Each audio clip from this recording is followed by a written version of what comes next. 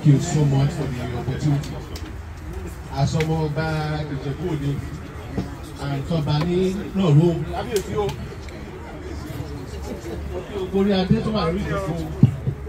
Baba mi Ebora Owu àti wà sí pẹ́ láti 1984 when I was in the College of Education in Shia. Àfi lọ sí oṣù. Kábíyèsí ẹ̀rọ ti gba generation sir. Olúwaṣẹ́.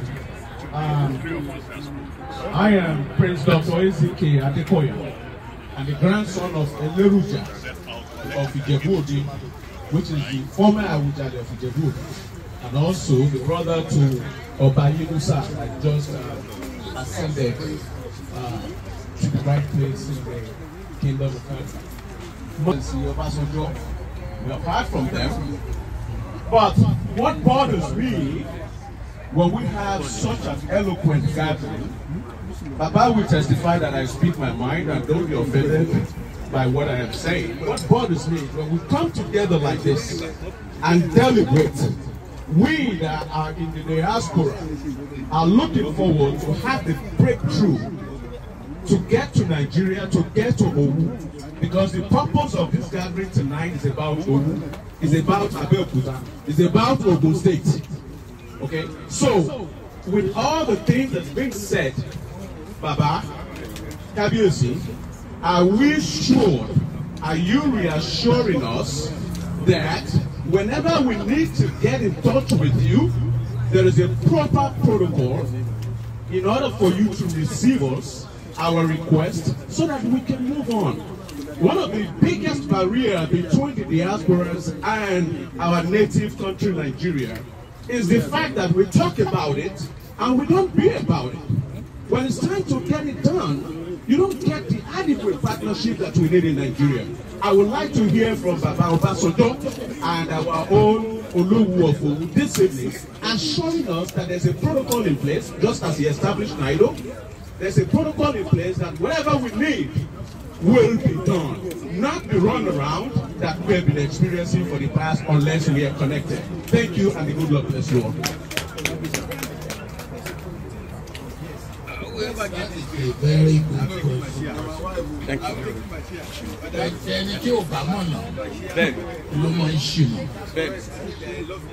When you do not know which way to go, you'll be going around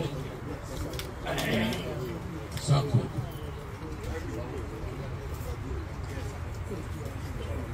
Kabiyesi will not have come here and come just to blah blah blah. I have very much important things to do rather than just come here. And I don't talk without following it up. And anytime who has come, anybody who has come here and said they want to do something, I say, look, in fact, I have called him about 3 times and he's getting annoyed. And I will not even mind him getting annoyed. Because we don't come here just for fun. Part of the problem of most of you, with all due respect, one, whatever it is, you must know that Nigeria is not America.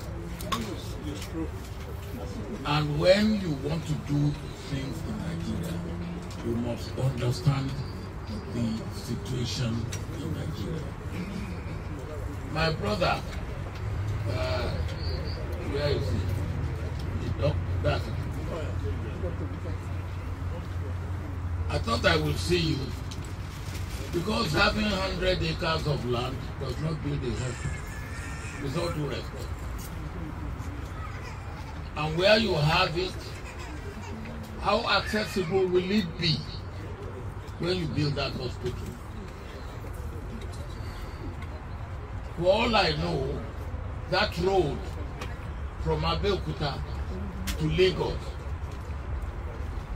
half a kilometer on either side have been occupied. So if you build your hospital, which if it's Mowe you are talking about, I don't know whether it is on the right going to Lagos or on the left going to Lagos. Wherever it is, you have to get very good road to that hospital and possibly get an helipad to that hospital. Now that is the sort of thing you have told us 3 things that you will do, you will fix. But again, you are asking for people to invest.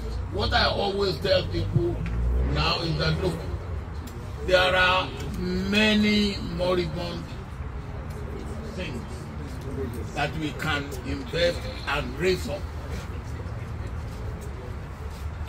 The time of starting something afresh, it takes a lot of time. So if you can get something that is already on the ground and you can enhance and be in control, but the land you have got is useful. I would want to see that hospital as soon as possible.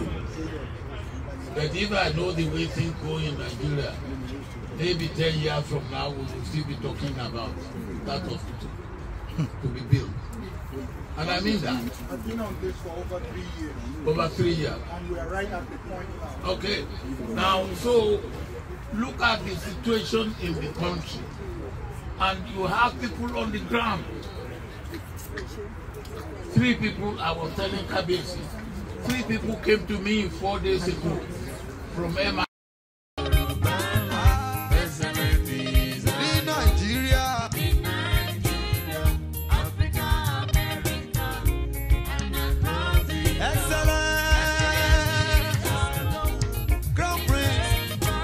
AZK Adekoya too. AZK Adekoya, the U.S.A. àti Nigeria.